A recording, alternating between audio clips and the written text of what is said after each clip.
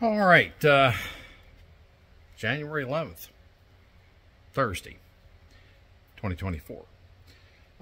This is a continuation video, but it can be applied to any electrical hydraulic pump motor.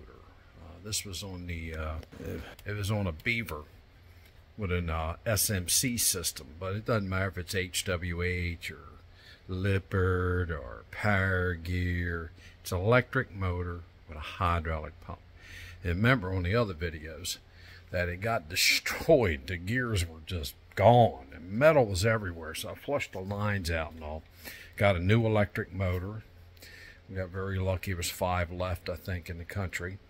And we got a new hydraulic pump. Remember I gave you that on my Facebook page, the place to get any. These people got like 30,000 hydraulic pumps. Not all the same either. We're talking they build them. All right, so it's a direct link. And this will help some of you RV techs out there too. All right, trying to keep these old girls going. There's some classics out there. Well, here we go. One, that's the electric motor, okay? The hydraulic pump's down inside. You remember the big tank. So what I did, I hooked up some hydraulic lines, made some buckets, right, crude as it is. So just from experience, I know that this one and this one are outputs. Yeah, so they're going to go into here.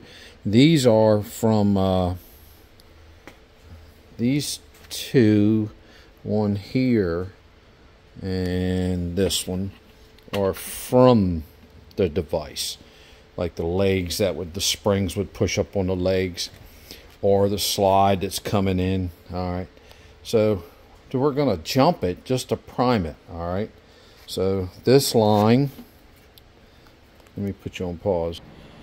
All right, also you want to make sure you have the polarity right, because then the pump will be spinning backwards. I just happen to remember them.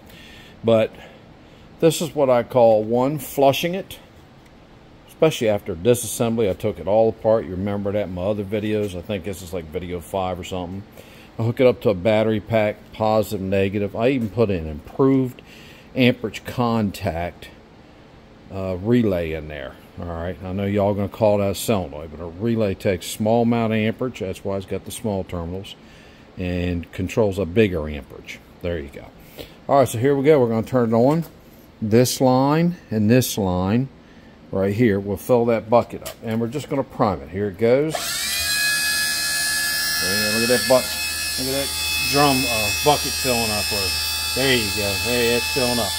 And we don't see nothing coming out of this one. Right? These 2 lines right here. This one and this one. So those are the returns, because there was 3 tubes in there. One big one would had the brass 500 mesh pickup on it. All right, or filter, or sock, whatever you want to call it. Okay. And the other, there was 2 smaller ones. So those are what return the fluid. All right, so commonality. Electric motor, right? It spins. You got to make sure it spins the right ways, clockwise, counterclockwise, right? Here we go. It even says CCW, counterclockwise. Outside of that, I'm going to run a little bit longer, put some fresh fluid in again, flush it out real good, and then I'm going to bring this Beaver in, and I'm going to mount it up there. And he said before this happened that the 2 rear leveling legs, these don't go all the way down to the ground, SMC or ILD or IDL. I get them, that one backwards, IDL and ILD.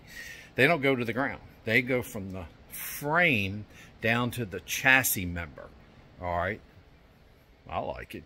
But then again, you know, everything's different, but they're commonality. This is Jeff from RV Diagnostics. Thank you for watching.